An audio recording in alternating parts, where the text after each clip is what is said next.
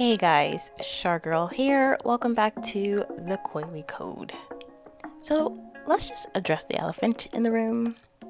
As I was recording this video, I thought my mic was working.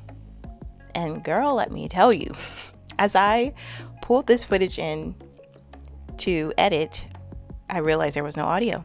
So go figures, it's okay. At the end, you'll be able to hear me do a live talk about this. But anyway, this is my hair over after stretching my hair with Bantu knots overnight, because if you haven't seen my failed wash and go using the Miche Bounce Curl Defining Cream only, it was a complete disaster. So as a result, rather than let my hair air dry like that overnight, I put them in Bantu knots in 4 sections, and as you can see, I unraveled them and I am left with crusty, dry, brittle hair. It actually almost makes me question whether or not this cream would work for a twist out, a braid out, or a flexi raw set as indicated on the jar instructions. So I don't know. I can't say for sure until I've tried it using the product those ways. But I will say I will never ever use it for a wash and go. In fact, I will never use creams as my only product to do a wash and go. Now, aside from that, like I said, I think the other products were just fine from Miche, but this was not it for me. I've never had my hair feel this way, and I did suffer a lot of breakage from trying to detangle it very softly and gently, and even as gentle as I was being, I still suffered from breakage. So I will say that I'm just really disappointed, and there is something, a valuable lesson learned here about experimenting, because yes, I have goals of growing my hair long, but if the experiments I do in between reaching that goal somehow hinder me from reaching that goal, then I need to reconsider. So I'm almost at the stage where I don't really care to experiment anymore with my hair. I found what products work for my wash and go with my textured hair, and I need to stick with that. So I don't know, I'll see. But today I'll be using the curl maker.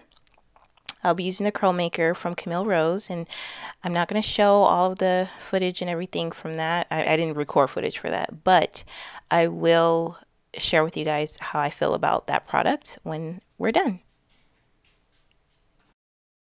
I want to tell you that my hair and I are breathing a sigh of relief. God is so good, and my coils are happy to be back.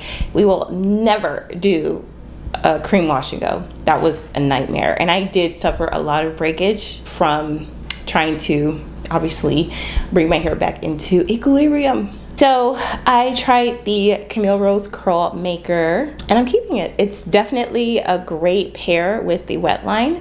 I love it. I'm interested to see how it'll double up with the curling custard from Kinky Curly, but I had no problems with this. My hair accepted it right away. It did start to define and clump my curls, but in terms of definition, clumping was there, but the definition is what was lacking, and which is what my wet line made up for. And like I said, it combines very well with it. There's no flaking. I used my Key Curly Not Today leave-in. I'm starting to think that it's better for me to use a water-based leave-in versus a cream leave-in if I'm going to be doing wash and goes like I am. However, when I get into protective styling, I will use more of that cream base because it's heavier, and the creams tend to flake on my hair. It just seems like every time I try to use the cream with my gels and custards, it always flakes. So I love the consistency of it. It says to use a generous amount, and when I say I was very generous with this product, I've already used a bit of it, and that is mainly due to my paranoia and my hair not being like moisturized like it normally is. My hair is starting to hang a lot more when I finish my wash and goes, and I think it's because it's getting used to being wet all the time. Correction, it's used to being moisturized all the time.